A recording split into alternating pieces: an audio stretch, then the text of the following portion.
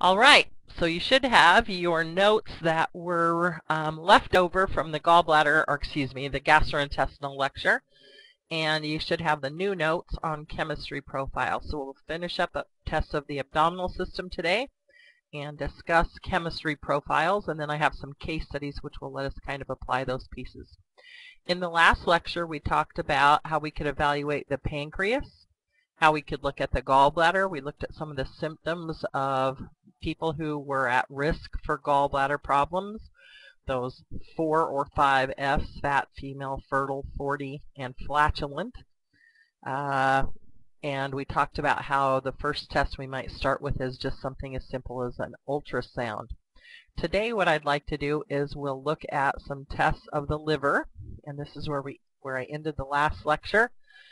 Liver function tests are usually abbreviated LFTs, and so in a patient's chart I might read elevated LFTs, and they expect that you would remember that represents liver function tests. I would expect liver function tests to be abnormal in patients who have had histories of hepatitis, who have history of alcoholism, who have most of our medications, a lot of medications are broken down by the liver. And so if you read the warning on a Tylenol package, it tells you that one of the things that can happen if you take too much Tylenol is that it's hepatotoxic.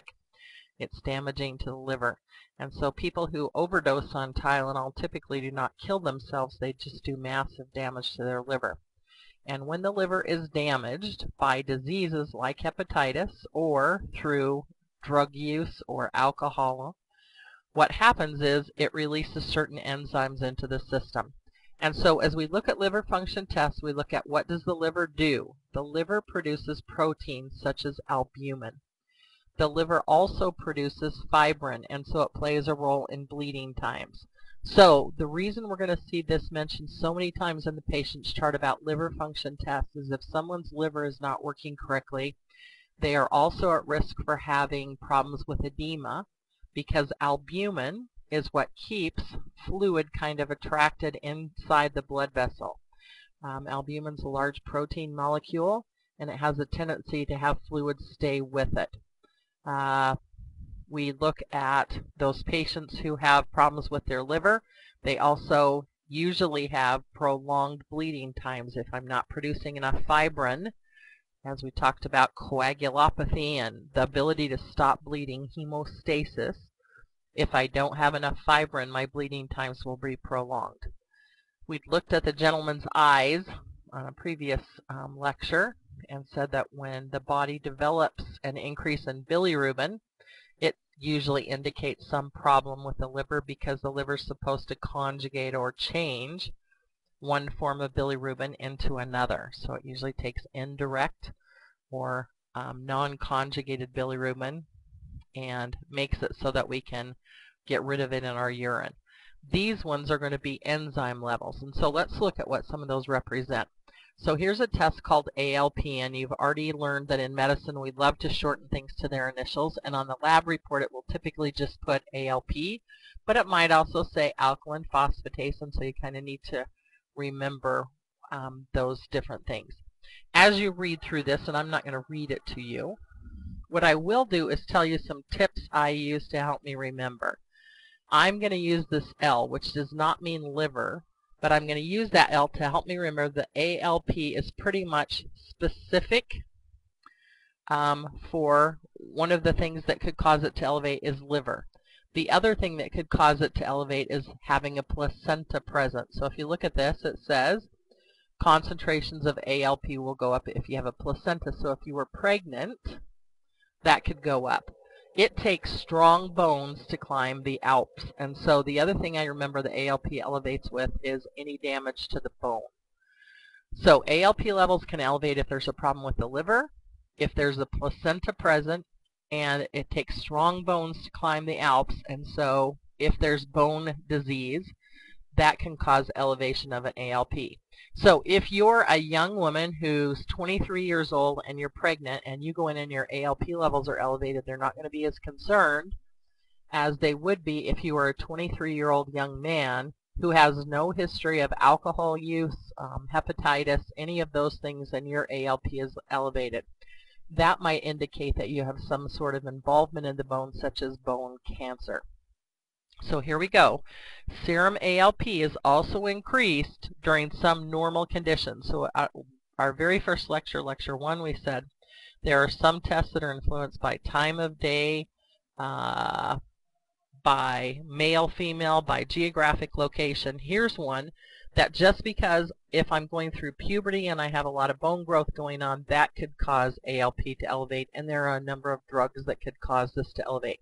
So as we talked about that first lecture, we're not just going to do one test and use it all by itself to diagnose something. We usually combine and try to make a strong case, just like an attorney would, with what's going on with the person. So ALP elevate with liver damage, placenta present, or increased activity in the bone, such as bone cancer or something as innocuous as I'm going through a growth spurt. Here are another mention of a test, an AST test. And an AST test is one that is not specific for the liver. If you look at your notes, it says it could also elevate if there's kidney damage. So here we have an ALT. It's not the same as the ALP. If you look in your notes, you have a mention of these, AST and ALT. And I want you to look for which of those is specific for the liver. So one of them is an enzyme that's only found in liver tissue. And so if it elevates, we know that the liver's involved. I hope that you've identified that is the ALT. And so the way I remember this one is this L does not stand for liver, but when I look at the lab reports and I think which one was it that was specific for the liver, that it's an enzyme only found in liver tissue, I use that L to help me remember that I'm there. Now, not to be confused with ALP. This is ALT and AST. The old names were SGOT and SGPT. You shouldn't see those around very much at all, but you might hear people still refer to them that way. The new and more correct names, AST and ALT. These are two liver function tests. They're enzymes that are released when there's damage. So let's look. If you look at the normals, units per liter, the normal levels for AST and ALT are a fairly normal range, or a fairly low range. As we get acute injury, do you see the higher the number could indicate in acute processes that damage the liver that there's been a significant amount of tissue damage. So this is toxic, that person who took the overdose of Tylenol that's broken down by liver, or ischemic, they had a decreased blood flow to the liver, so hepatic ischemia, and they have damaged the liver, and so the liver cells have released their enzyme, that ALT, into the system and their AST, and so we have these very elevated levels. So in acute conditions, look at these acute conditions, the numbers can tell us how severe or how much tissue has been damaged. The higher the number, the more tissue that's been damaged. However, look with chronic diseases. Think about if I've had a history of alcohol use over a number of years, do you imagine that initially I would have had very high levels? But now I've damaged so many of my liver cells over time that there's not that many healthy cells that could respond and release this ALT. And so it's not safe in every case to say the higher the level, the more damage there is. You can have very serious conditions with your liver, such as these two, chronic hepatitis or cirrhosis, which is scar tissue of the liver. And you can have just slightly elevated AST and ALT levels. So we're going to use other tests too to look at what does the liver look like, what's its density like, such as ultrasound or CAT scan to give us more information. But in acute conditions, we can use that rule. And acute is usually in most places defined as happening within the last 3 to 5 days. Okay, here's a patient who in 2000, I found this on the internet, they just posted their lab report, and I thought that's pretty brave. They didn't remove any identifiers or anything. So I'm not violating any patient privacy because this person posted their lab report.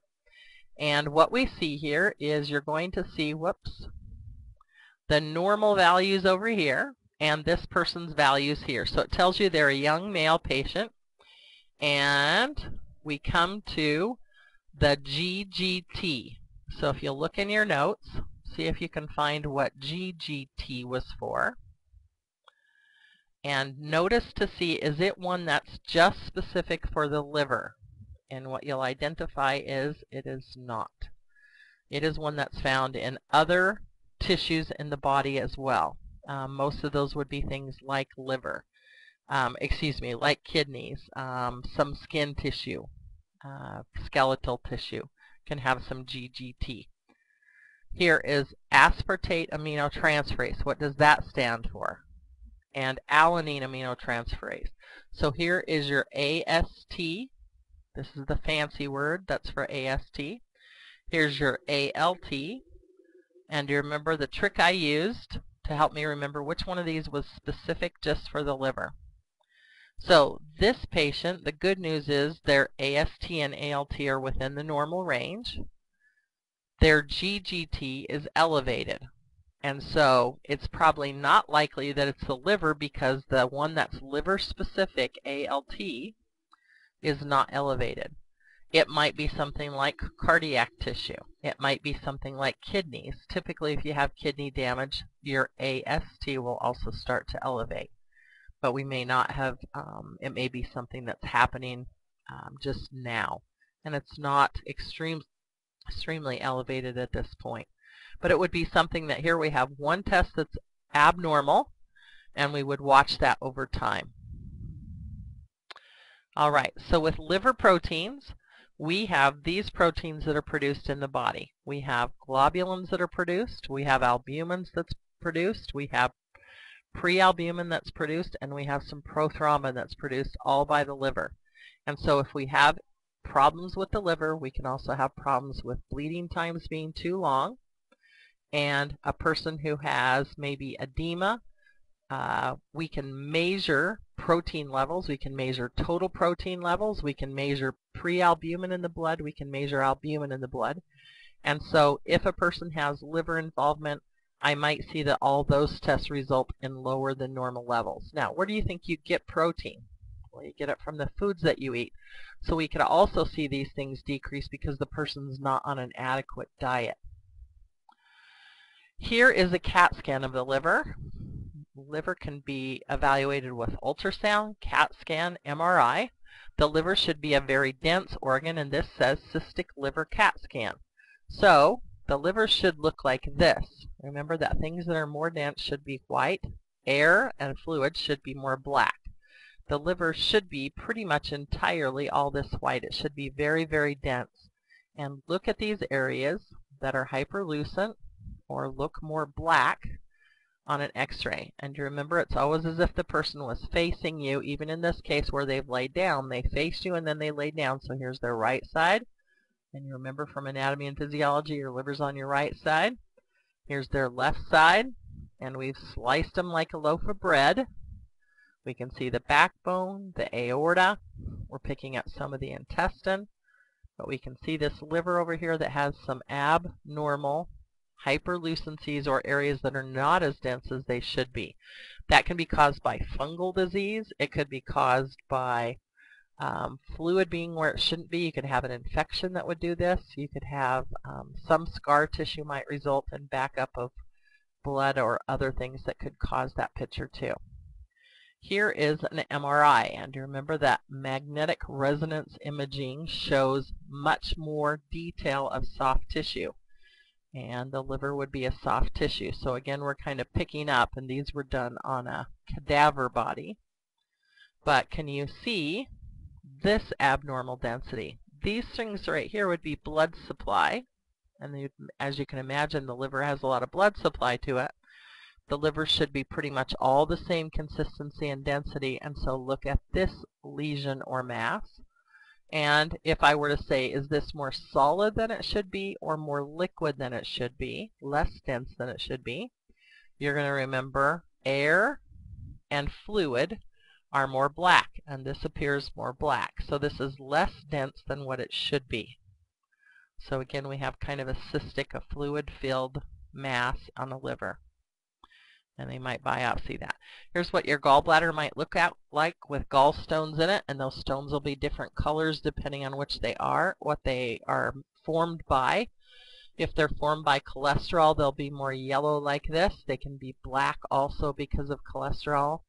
Bile can make them more yellow, so you can have stones made of different things, and you can have different size stones. So this person's gallbladder was pretty much filled with stones.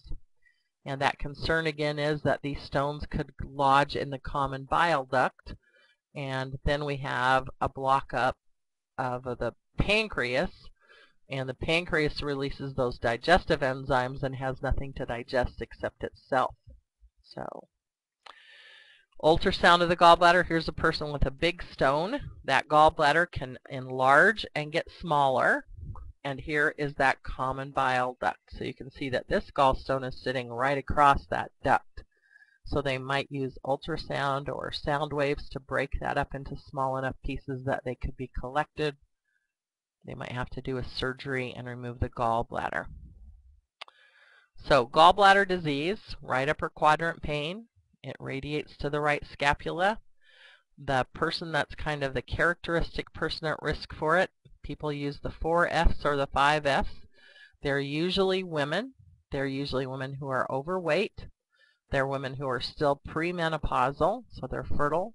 They're typically in their 40s, and they also have an increased amount of abdominal gas, and that comes from what the gallbladder does. It usually is that container that can kind of expand and contract, and if it's releasing all of its enzymes kind of at once into the system, or all of its waste products at once into the system, it kind of results in flatulence. And so those may be the things that go together. Because of our poor dietary habits, we're seeing many and many more younger people have problems with this. So now we have people, both male and female, in their 15s, their 20s, their early 20s, having problems with gallbladder disease. So the terms that went with this: cholecystitis, so the inflammation of the gallbladder, and cholelithiasis, the presence of having stones. So I might have cholecystitis not due to stones, it's less likely, but I could just have an inflamed gallbladder. Sometimes we hear of people who have sludge in their gallbladder. It's the waste product is just kind of accumulating and not emptying as well as it should. It's not making stones, but it's kind of making a sludge. So cholecystitis, inflammation of the gallbladder, and cholelithiasis, stones. Okay, a chemistry profile. So when we have a chemistry profile, what it is a series of, it's a blood test that they're going to run a number of procedures on. So here is, we give it a name. I'm going to count on this table. Here's 1, 2, 3, 4, 5, 6, 7, and there's 3 across. So this would be a Chem 21. And it's named a Chem 21 because you're going to evaluate 21 distinct items on that same sample of blood. So if you've been in the hospital or you've had blood drawn for lab work, you saw them use different color-topped vials to collect that blood. When we do a chemistry profile, pretty much we just need a routine sample of blood, one that's going to have anticoagulant in it so that it won't clot though. And with this Chem 21, let's look at the tests that they're doing. So let's start with this one. We haven't had a lecture on diabetes yet. That's coming up. But by checking your blood glucose level, I can screen you for diabetes or evaluate if your diabetes is progressing or improving. Here is urea nitrogen. And because the chemistry profile is drawn from a blood sample, this is blood urea nitrogen. So here's BUN, and here's creatinine. So here's our renal profile. So by doing one test on one sample of blood, we've already learned about your risk of diabetes if you're that healthy person who came in for a physical and we collected this blood sample. We've screened your kidney. We've done your urine or your renal profile. Now we come to sodium, potassium, chloride, calcium. The way this one's written, it's total CO2 or bicarbonate. I'm going to come down here. Here's phosphorus. And all of those would be electrolytes. The most common electrolytes we measure: sodium, potassium, chloride, and bicarbonate. Calcium tells us about contractility. We looked at how all the electrolytes play a role in contractility, but calcium is especially important in cardiac contractility. If we have low calcium levels, my heart muscle doesn't work as well as it should. And so we've looked at electrolyte levels. Now we go to protein and albumin. Those would tell us about your diet and whether your liver is producing those proteins like it should. Then we look at your bilirubin levels, your ALP. Here's that one that's screened for placenta, liver. It takes strong bones to climb the Alps, and so it screens for bone cancer or something going on with your bone. AST, the one that's not specific for the liver, it's found in cardiac tissue, kidney tissue. So we're screening by looking at these enzyme levels to see, do you have some undiagnosed pathology or pathophysiology going on. Here's ALT, and remember I used that L to help me remember this is the one that's liver specific. So if my ALT is elevated, I know the liver has to be involved. If my AST is elevated and my ALT is not, then I know that the cause is not liver involvement. That's why we would combine those tests together. Amylase, that was one that is released from the pancreas. It was the one that was not specific. Lipase was pancreas specific. Amylase also came from those parotid glands up kind of on the side of your cheeks, under the skin. We have LDH, and we haven't talked about these two yet. And when we get to our cardiac lecture, we'll talk about all of these four things here. LDH is an enzyme that's released that's more likely to increase when there's cardiac tissue damage, similar to what CPK does, creatine phosphokinase. These enzymes will elevate if you have a cardiac involvement, so a myocardial infarction.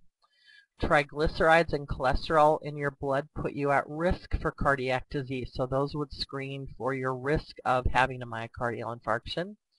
I've already mentioned phosphorus, and ketones kind of goes with this glucose one. If we don't have carbohydrates that our bodies can burn for energy, if they do get to the point where they burn fat, the waste product of that fat burning is ketones. So if I was trying to lose weight, I might want my blood ketone levels to be elevated. But if I have not been diagnosed with diabetes and I'm trying to lose weight, it might be that I have undiagnosed diabetes if there's ketones in my blood. All right, so let's see how we might use this. Here's a Chem 27, and I apologize for kind of the quality of this, but sometimes when I enlarge them so that you can see them good enough on the screen, well enough on the screen, they lose some of that nice crispness. But here's a Chem 27, so what would that mean? Well, there's 27 different tests that they've done. What kind of things did they look for? So here's ALP, ALT, here's the old name SGPT, AST, SGOT, here's CK, creatine kinase, GGT. So the ones I want you to focus on for this week are the ones that we looked at with the liver. We looked at ALP, ALT, AST, GGT. We looked at albumin, total protein. We looked at, here's another protein molecule, globulin. Here's bilirubin, and this is the total bilirubin together, and here's the good bilirubin. Indirect would be the bad bilirubin. Here's BUN and creatinine, so the renal profile, we've had those in a previous lecture. We'll have lectures coming up on cholesterol levels and glucose levels. Here's our electrolytes. We've already discussed those. Here's anion gap ratio. So they looked at an anion gap type of calculation. Here's the bilirubin ratio. Here's the sodium to potassium ratio. And then they actually calculated the anion gap.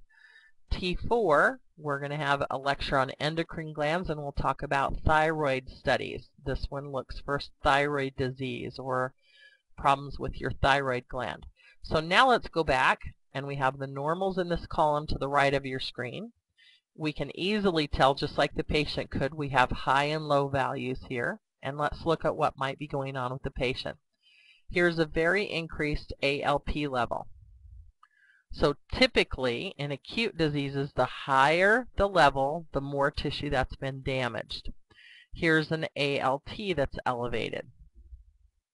Here's a GGT that's elevated. So, what kind of thing could we use to describe what's going on here? What do we think might be happening in the body to cause those levels to elevate? Because the ALT is elevated, we know the liver has to be involved because this is the only place that enzymes produces in the liver. So when it's elevated, we do have liver tissue damage.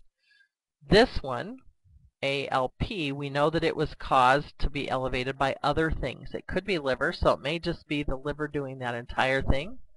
GGT is not one that's liver specific. It could also be cardiac or renal tissue. So we know that the liver's involved. There might also be involvement with cardiac tissue, and that's why it might help to look at this CK. The one that's more cardiac specific is not elevated. So perhaps all of these are due to liver involvement. If the liver's involved, we might see the proteins start to fall. And do you see that they're still within their normal range, so maybe this is just an acute process. We come to bilirubin. The bilirubin is elevated, the total bilirubin. The direct bilirubin is elevated, and for it to be this number, we also know that there's 0.3 of indirect bilirubin, and that would also be a little bit increased. The person does have an increased risk of cardiac disease. Their cholesterol is elevated above what it should be. Their chloride is lower than it should be. Their anion gap ratio is lower than it should be. And their anion gap is high. So we'd expect they have an acidosis if we could see their pH. That's the reason for doing an anion gap calculation. And they have included potassium in their formula. All right, so we know that this person's got something going on with their liver that appears to be acute. And I'm going to say that because this is pretty elevated and we don't have involvement of the protein yet. We do have some involvement with the bilirubin. Here's another chemistry profile.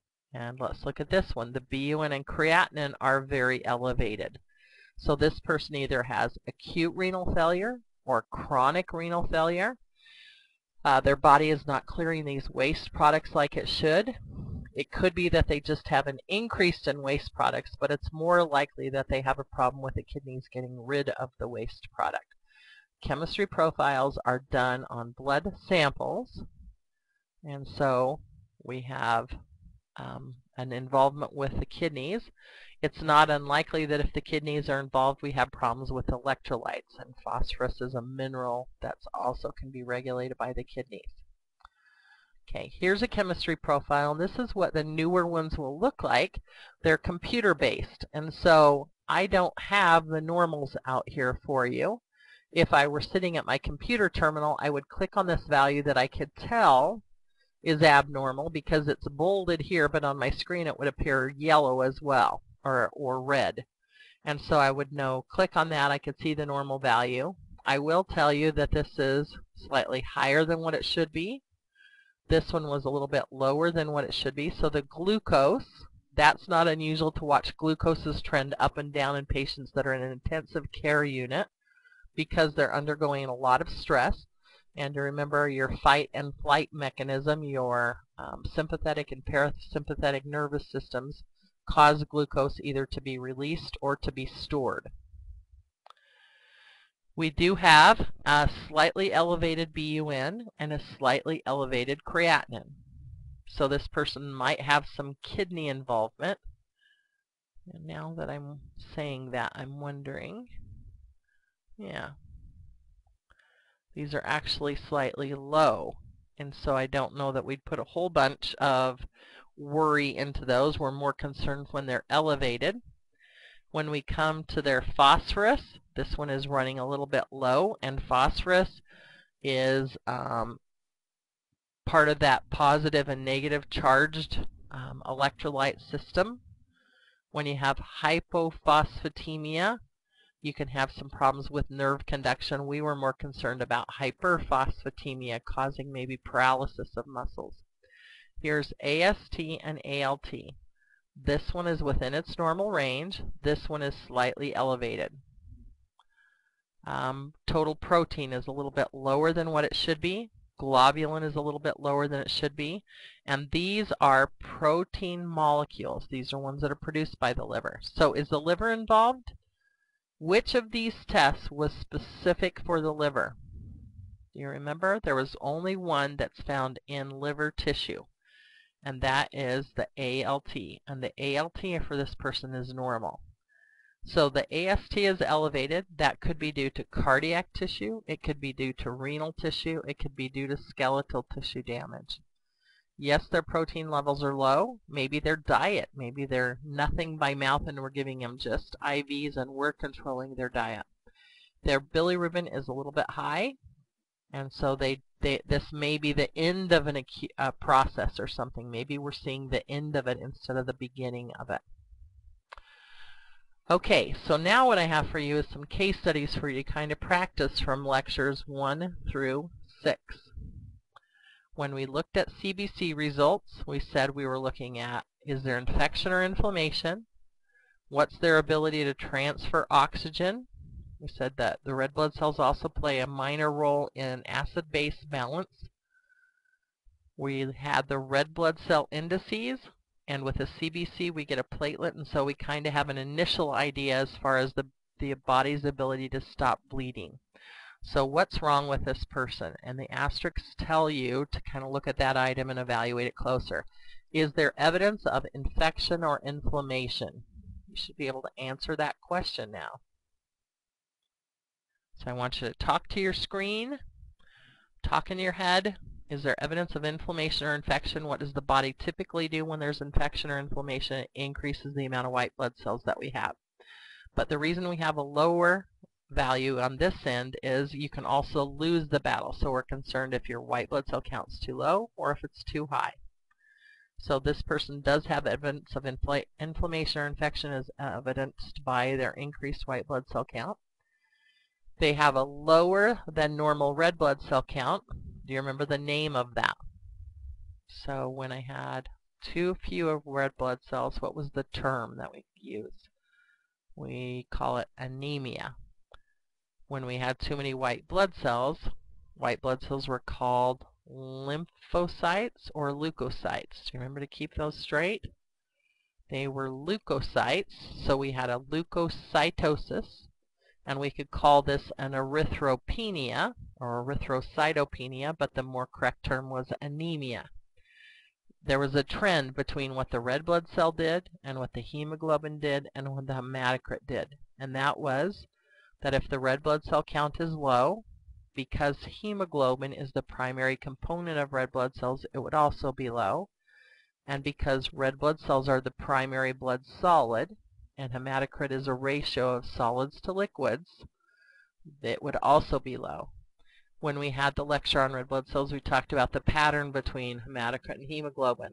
That there's typically, if I know the hemoglobin, I could multiply it by 3 to estimate hematocrit. If I know the hematocrit, I could divide it by 3 and estimate the hemoglobin. And there are clinically relevant times that we do that. Sometimes we just take a blood sample and do hematocrit. So we could estimate that. We said when you donate blood, they're doing a hematocrit. So they're estimating, do you have enough hemoglobin to donate blood that day? The red blood cell indices may tell us about the cause or type of anemia. This person doesn't have any abnormalities, and so that tells us their red blood cells are the right shape, they're the right size, they have the right amount of hemoglobin on them. And so the problem is not something to do with the shape or size of the red blood cell, or they're probably not hypochromic anemia, which would cause less hemoglobin on the red blood cell. They may have something just like due to bleeding, so maybe they have hemorrhagic anemia. All right, platelet count is very, very low, should be in the 100,000s, and they only have 17,000. So this would put this person at risk for bleeding. We said you might see a case like this if there's something going on with the bone marrow, but their bone marrow must be able to work if they're producing white blood cells. So this is probably not that example of the person who had all blood lines reduced. Here's the differential that goes with that patient. So all I've done is carry over this 15.2 total, and that means thousands per deciliter of blood, per liter of, or per 100 mils of blood. And their neutrophil count was within the normal range. Their band count is elevated. Do you remember if when the band count is elevated, do we call that a right shift or a left shift? So try and answer the questions that I ask. So bands elevate. We call it a right shift, and a right shift indicates an acute infection. Bands and neutrophils protect us against all types of infection, but they primarily will elevate when there's a bacterial infection. The lymphocyte count is low, but you remember these have to total 100. They're percentages. And so when one cell count increases, or 2 or 3 increase, something is going to have to go down. And so we're probably less concerned about the decrease in lymphocyte, and we use the terms relative and absolute. Sorry about my phone going off there. There is an absolute increase in bands, and due to that, we have a decrease in lymphocytes. That's our most likely explanation based on the normal response of the body.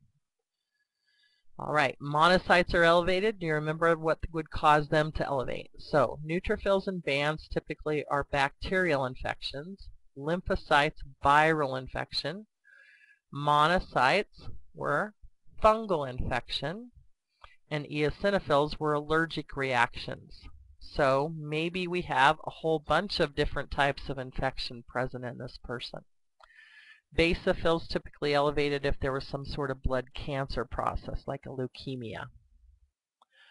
Okay, coagulation studies. And again, when I make it big, sometimes I lose the nice crispness. But here is ProTime and an INR and a PTT and something that looks a specific blood product, fibrinogen, that's needed to form that clot. Remember, to form a stable clot, we needed fibrinogen. Antithrombin, well, a thrombin is a clot, and so antithrombin, we all have enzymes in our bodies that break clots down. A platelet count, we know that platelets were the initial piece of that clot. So we had constriction, we had platelets come into that area to form an initial platelet plug. We had the clotting enzymes come in. We had the clotting factors. We had fibrinogen and fibrin to come in and form that stable plug at the end. Okay, so what's going on with this person then? I can tell you that these levels, the ProTime is elevated. The INR, normal, is 1.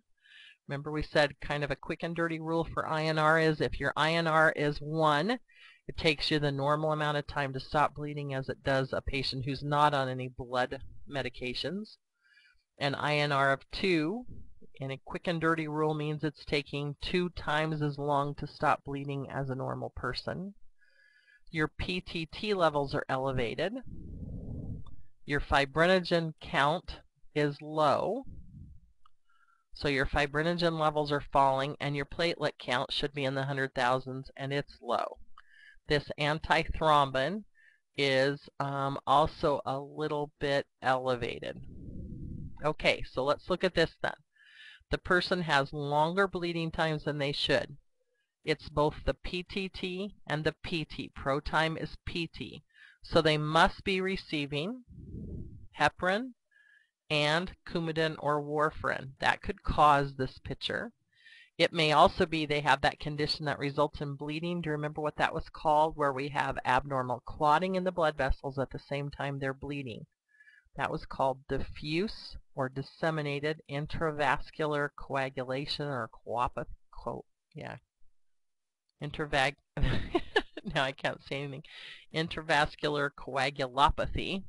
And so we could have a person who has DIC, that person who is getting better and now all of a sudden they're starting to bleed everywhere at the same time they're clotting everywhere. And maybe we've tried to treat it by giving them heparin. So this person has a lot of disturbances in their ability to stop bleeding. Their disturbance is that they take way too long to stop bleeding compared to a normal person who's not on medications like heparin or Coumadin. Okay, we looked at procedures that would evaluate the intestine area. We called it a KUB radiograph, but we also had one that we injected dye into the vein and we watched it come through to see how the kidneys were actually working. If I look at this film, I actually see the contrast media. I can see dye here in the bladder. I can see the kidneys have had that come through. The dye has come through. And so I know that this one's not just a KUB film because the KUB doesn't have the contrast in the kidneys. This one is an IVP, an intravenous pyelogram. And they would have done this procedure to evaluate how the kidneys are functioning. It's not without its risk because anytime we put that dye into the body, we risk damaging the kidneys because they get rid of that as a waste product.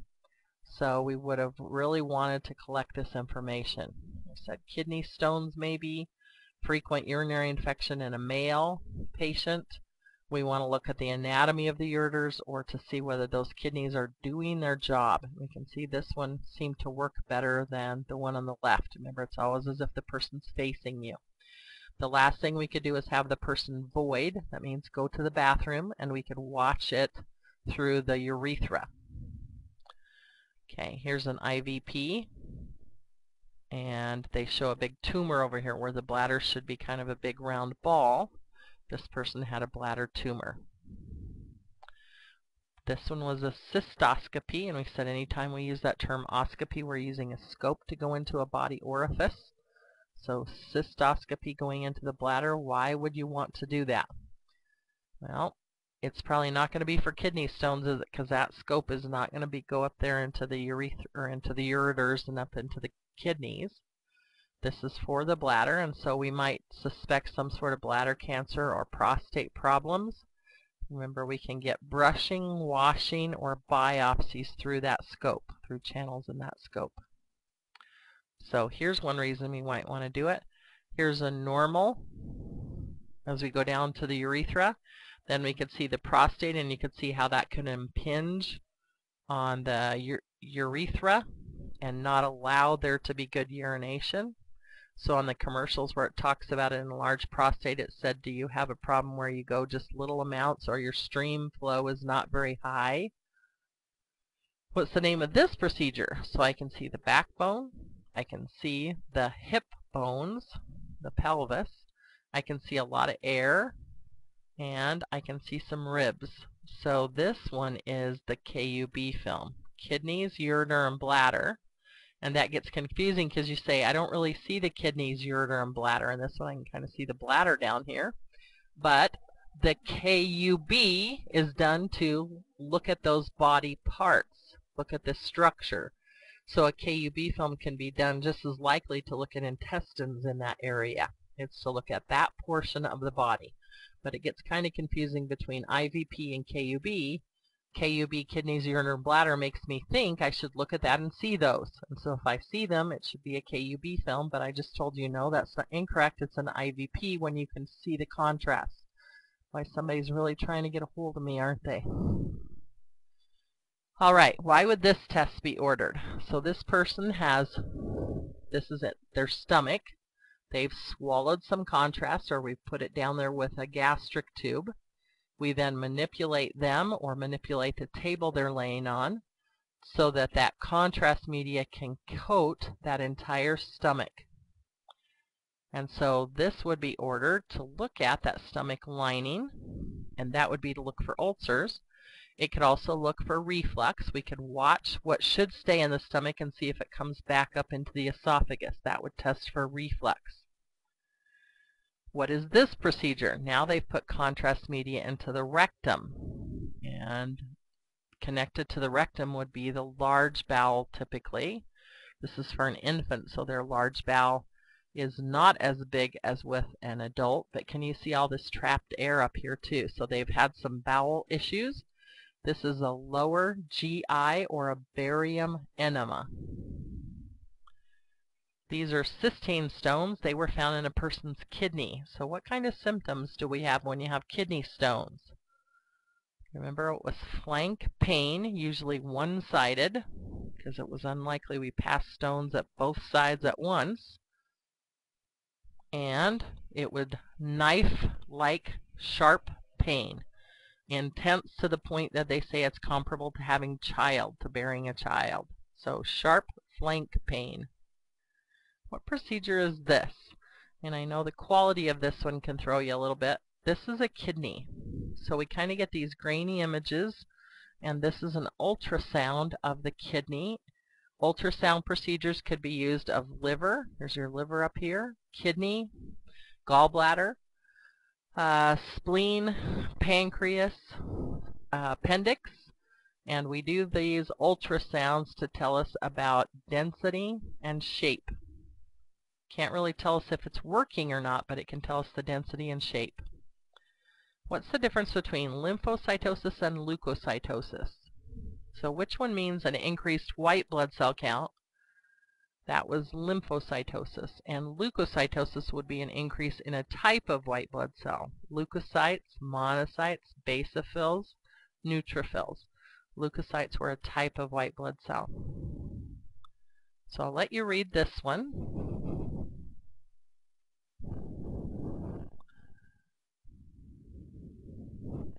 Think of the tests that we'd be doing if the person's on Coumadin.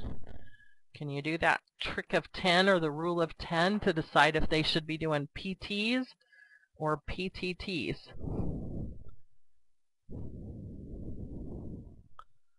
So because they're on Coumadin, C-O-U-M-A-D-I-N, I have 2 fingers left out of 10.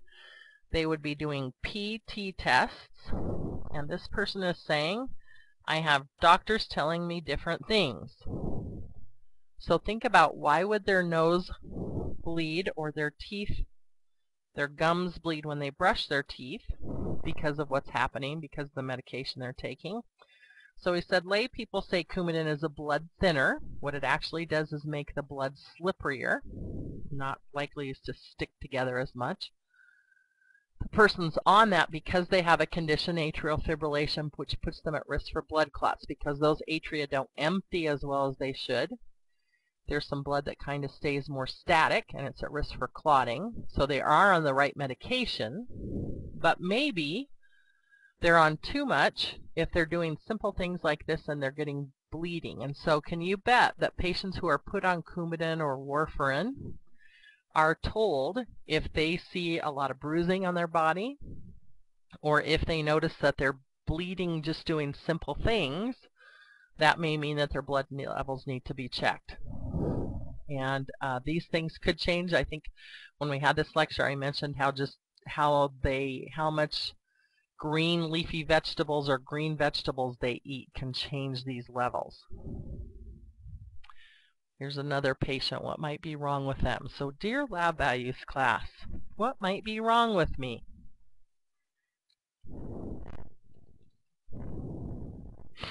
What do you think's wrong with this person based on their symptoms? And what tests would help us determine that? So, if they're waking up with a bitter taste in their throat and they have heartburn symptoms, that sounds like GERD, gastroesophageal reflux disease.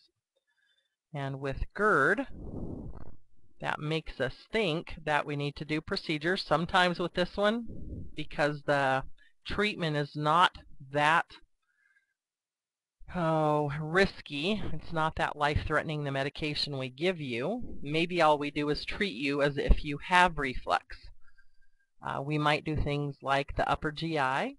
We might do something like the pH probe study, but it's just as likely all we'll do is put you on something for reflux. Which one matches? So this one, the diverticuli.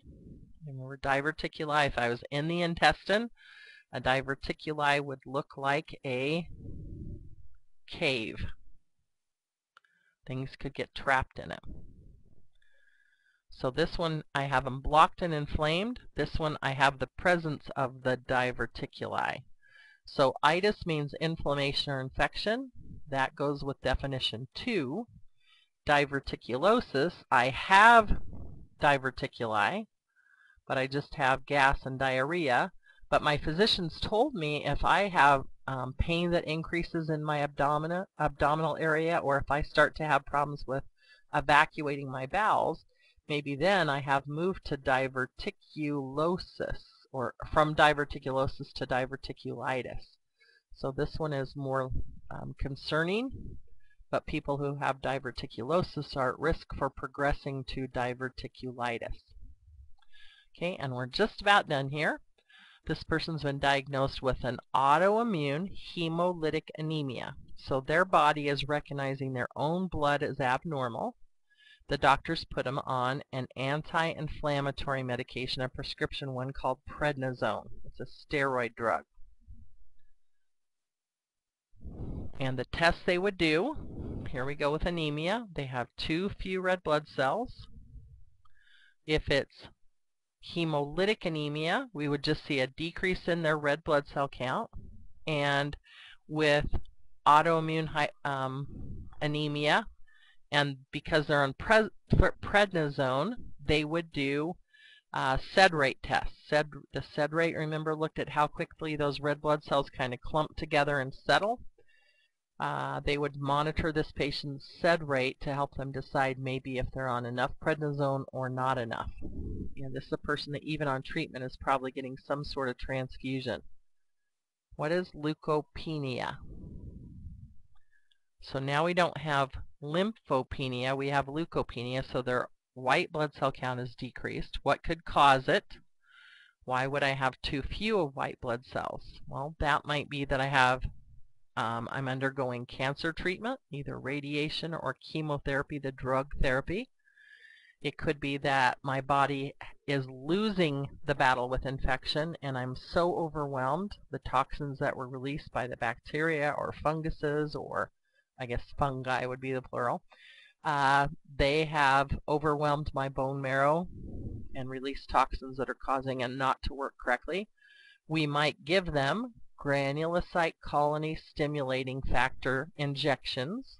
Those usually go into the belly or the thigh muscle on the leg. Or we could give them white blood cell transfusion. We said some people call that Buffy coat because of its color. I'll let you read this one, and I'll try and decide what's wrong with this person. So, is it any wonder that they have increased liver enzymes? Every time you drink alcohol, your liver is damaged to some degree.